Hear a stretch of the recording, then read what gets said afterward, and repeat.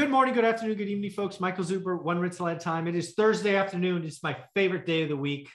Yeah, it's my favorite day of the week. It's the three amigos. How you guys doing? We'll go to Dion first. Howdy, Zuber. Doing great. Ready for round 3. And Matt, how are you?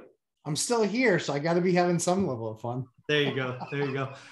So what I wanted to talk about here is I think, on my channel, specifically the daily financial news, we've been talking about how I thought Q4 was going to be artificially goosed, and it was, but that we might come into Q1 and have a very low, if not negative GDP print.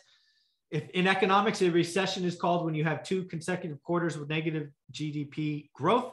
And I fear that we have one of those in our very near future. So I thought I would talk to both of you about a recession, what it might mean, because you both are old enough to have been through several, right? We can talk about it at the business level, right? You are both employees and business owners. We could talk about it from a real estate angle, rentals, whatever you want. But let's talk about a recession, because first and foremost, I can guarantee the audience this: we will have several more recessions in your lifetime. You could argue when they happen, but they will happen. So Dion, what's the recession like in the trucking industry?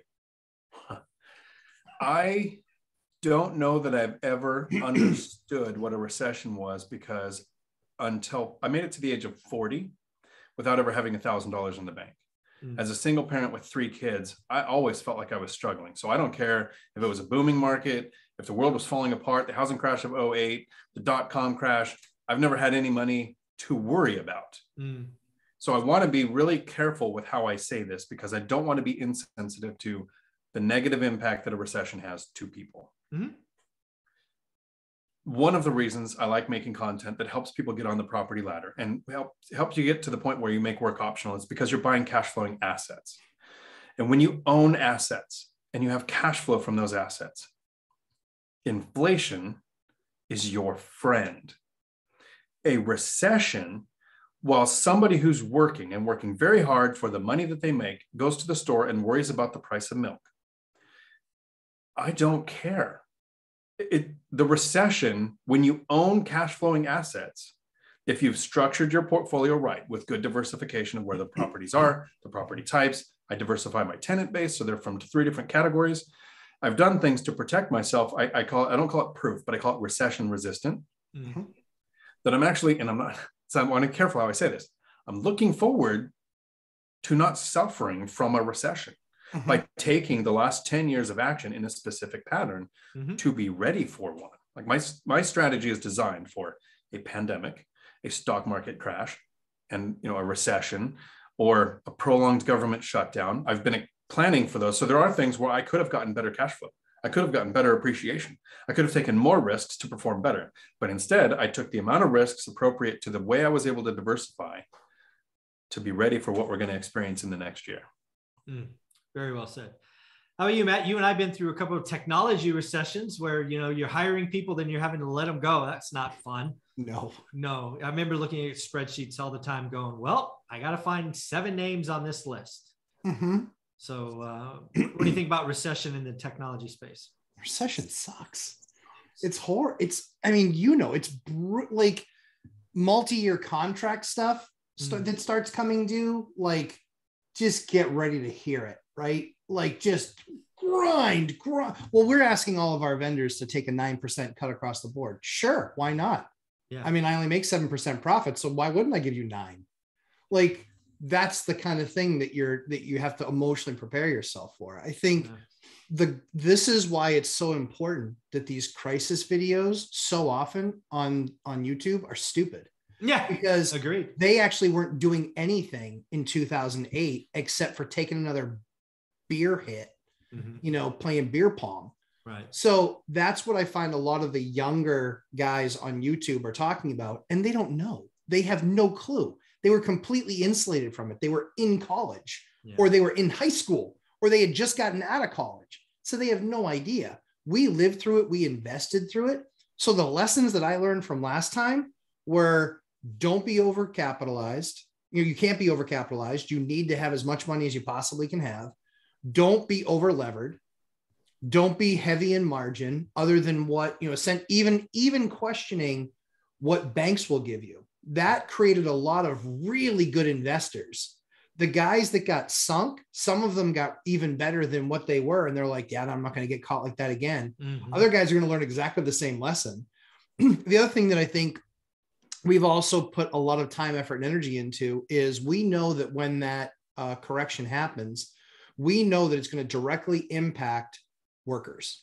Yeah. And so the thing that we want to do in being a good, properly run business and making sure that we dance with the one who brung us and that we help them in their time of need, we make sure that we have slate ready projects that we can put into play immediately. I literally have a page of projects that we will do if the market corrects 20% and there's a bunch of workers out there, materials have corrected in price. Mm-hmm. I have a whole slate of projects that I will keep our main subs busy for months, if not a year plus between us and other customers that I know that they have. So they won't feel the pinch nearly as much, sort of. The other thing that we will do as well is say, hey, listen, you raised your price a lot in the last 5 years, my turn. Mm-hmm. And so I will put you to work, but it's not going to be at the same, red retail price that you guys have been getting me for because you have 17 other people banging on your door. Right. You don't have 17 other people banging at your door. And so the economy, we will be there to help you and support you, but we recognize you're going to work with us just so you can stay busy and make money. Yeah. Great stuff there. The only things that I would add on top of that, because again, I suffered through the 80s recession as a teenager. It's one of my most painful memories, watching my mother not be able to pay bills, having to get a job as a teenager at a fast food joint. I mean, I have these scars or baggage or whatever you want to carry them. What I would tell you as an adult is first and foremost, your kids are watching, right? My parents didn't really get that. We were watching. I took it one way. My sister took it entirely different. We're thus different today.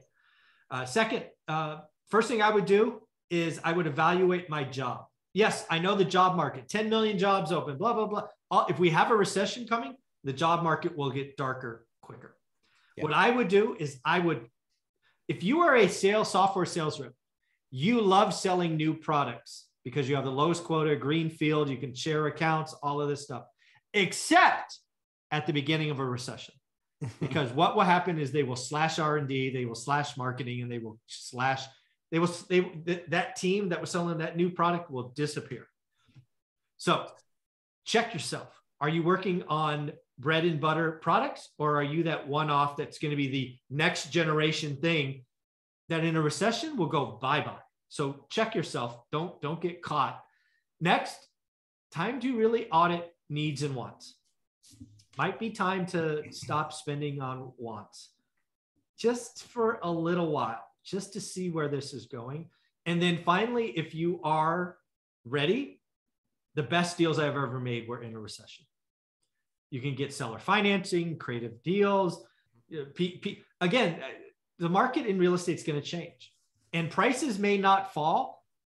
Who cares? You just need one seller who has to sell and move to Texas for a job, and he wants out of California. $50,000 savings because I can close tomorrow or whatever. Mm-hmm. So again, be ready. A lot of people in a recession will retreat when you should actually be aggressive, but change your numbers. We talk about good and great all the time on this channel. If great for you is 8% today, in a recession, I want it to be 12. We're not going to do 8s in a recession. We're going to do 12s. We're not doing 6s today. We're going to do 10s, whatever they are. Be aggressive, be greedy, but change your number. If we come to a recession, again, a recession, unemployment might go from 3.9 to 8%. That's horrible. That's a double. It still means 92% of the people are working. I say that all the time because people are like, oh, what if unemployment goes to 12%? So 88% of people still have their jobs? Yeah. Well, I'll be just fine. Yeah. But to Dion's point and to your guys' point, this is one of the things that I've learned from you guys is diversification by portfolio. Mm-hmm. I had zero housing, voucher program housing. I had none of that. I had no government assisted housing, none of it, because the market, there was so much there that I never needed to take any of that. And then it was looking at what we went through in the pandemic. It was understanding what occurred. And we still only had 2 tenants that didn't pay. Mm. But I said, boy, it really would be nice if 50% of my nut can be covered with 25% of my housing, and it's guaranteed money. These guys are onto something. That's something I need to do to start to diversify, which we actually haven't. And so I think we're at like 18% of our portfolio now is assisted. Awesome. Yeah. That's awesome. So in the end, folks, again, people hear me talk about a recession that I've been calling for one for a while. They think I'm doom and gloom. I'm a realist. I'm not a, to the moon or diamond net nonsense. I'm like, hey, I've been studying the consumer for a long time. I think they're about to retreat from the market. If they do, that will lead to a recession. And I'm excited. I'm excited because, again, the hardest thing to do in real estate is find a motivated seller. They only show up in a recession. Mm-hmm. So I'm excited. Any closing thoughts, Dion? We'll go to you first. Yeah, let me wrap up with the person I'm most concerned about is the person who relies on their income from their job. If you have one source of income and it is your W-2 job, we talk about making work optional. So we have income that comes from sources where we don't have to sell our life 1 hour at a time, because in a recession, what does that person do when nobody's buying their life 1 hour at a time? Mm-hmm. You want multiple sources of income coming in. And that's why in the one rental at a time model, the thing that I really like is it's not, don't go buy a 60 unit apartment complex, because that's in one area. And if that local market loses its economic drivers and you don't have tenants coming in, that's a huge impact. But what I like about having one rental at a time and duplexes, I like to spread mine out. I only have 7 properties, but they're more than 10 miles apart, close to Boeing, Amazon, a base, a port, a college, a hospital. It's like 5 or 6 massive changes would have to happen to impact my portfolio in a way that it actually hurt me, because I think my balances are around the same. I think almost half of our tenants would have to stop paying rent for us to have to figure out a way to pay the mortgages. Right. Pretty close to, that's about where my average is. Yeah. Yep. And so I can't stress the importance of it. In a booming market for the last several years, it's been like, you should be getting on the property, ladder. This is really important. But when we see things happen where companies shut down, or when a recession happens and the jobs go away, people should have and should be getting on the property ladder so that they have income that doesn't come from that W-2. Well said. Matt, any closing thoughts? Can't say it any better than that. I think that people need to be, Mike, you and I have spent the last year, Dean, you got to do this, man. Mike and I have spent the last year creating cash with the anticipation that we know that when that first shoe drops, we're not going to be able to get that cash anymore. And even if you pick up that phone and you call today to refinance an existing property, you are at least 6 weeks away. If you're not going non-QM, if you're going traditional routes, you're at least 6 weeks away, if not 8. You'll be lucky if you lock in a rate. You'll be lucky if they finish it by the time the rate lock is done. You'll be lucky if the appraiser at that point isn't even seeing some changes in the market, where now your numbers are going to be adjusted. Mm-hmm. So the time to do it is when you don't need it.